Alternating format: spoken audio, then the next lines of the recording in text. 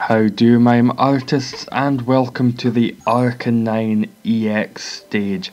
Not too shabby. I went in completely itemless. I took Tyranitar, Manaphy and Volcanion. Volcanion just there for the ability for the burst damage, which is not too shabby in the slightest. With Risk Taker, it can do quite a lot. The Manaphy's there for the eject plus. As you can see, there are quite a few nose pass on the stage, which it's quite helpful to get rid of just to be able to combo a little bit easier. The Ninja, very powerful. It's there for the Unity power, which can do an awful lot of damage, especially when the stage is super effective. I think it can do over 2000 worth of damage if it goes off in a match of 4, which is certainly not to be sniffed at.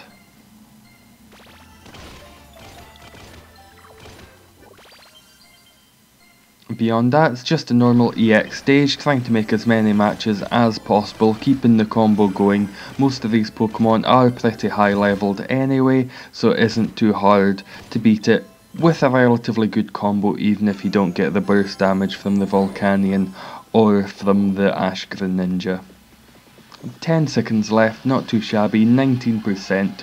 After doing it just a couple of times, you'd no doubt be able to catch it, but if you get a super catch power like mine's, where it's 78%, it might be worth just throwing a great ball at it, seeing what you can do.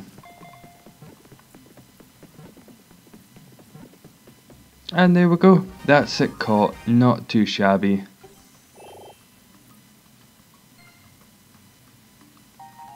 Attack power 70 and power 4+. Again, not the best, but nothing to really complain about. Thanks very much for watching, and how do Mime Artists? Eggs! Eggs! E-double-G-S eggs!